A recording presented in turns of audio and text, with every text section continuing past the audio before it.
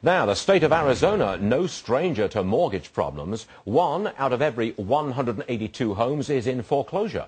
Adam Shapiro is on the front lines of this crisis. He joins me now from Surprise, Arizona. That's just west of Phoenix. All right, Adam, you're at the epicenter of foreclosure in Arizona. How bad is it?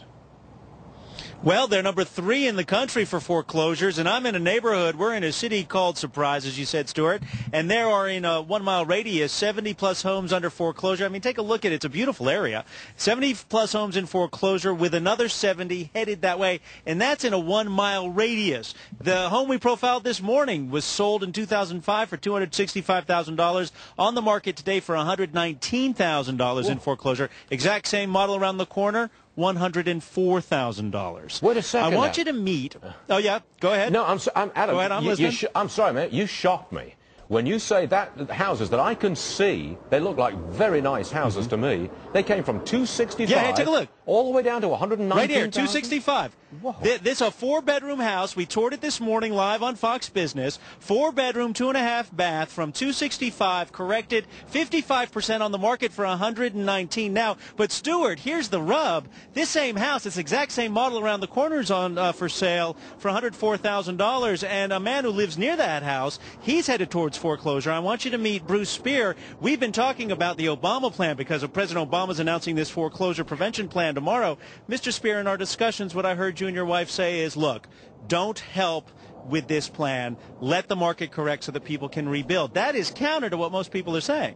Well, that's it. I think that, you know, we need to take the hit and let the market correct itself rather than, you know, just turn it into another government bailout, which in the long run just hurts everybody. And just one more question for you. What I'm hearing you say is not popular, and I know it's painful what you're going through. And I was talking with your wife, Susan. You guys are headed towards foreclosure. But I also hear you saying, look, I've got the gumption, I've got the wherewithal to rebuild. But that's not the conventional wisdom for the rest of our countrymen. They're all looking for the president to bail them out, right? That's what it seems to be. And, you know, I've always been a fairly do-it-yourself, go out and get it and dig it out of the ground type of guy, and that's what I want to see come back, is the economy come back to the point where, you know, we have the opportunity to go out and dig it out of the ground, and that's what's really dried up here and killed this area. And you really don't think that whatever the president announces tomorrow is going to prevent the correction anyway? No, I think we're just digging ourselves a deeper hole, and we're just going to go down. It's just going to, in the long run, it's going to hurt the country. You know, it's turning everything into either a socialized or a welfare state. And, you know, it's a tough choice to make between, do you take the bailout and keep your family, you know, somewhat secure, or do you stick with your values and take the hit and basically be left to, you know, not really know what you're going to go do, but just accept you got to go do it.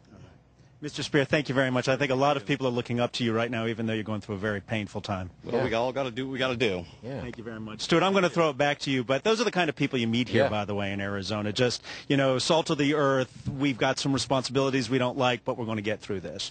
Wonderful stuff, Adam. What a great guy, a real American. Thanks very much for bringing him to us. Thank you, Adam. Gotcha.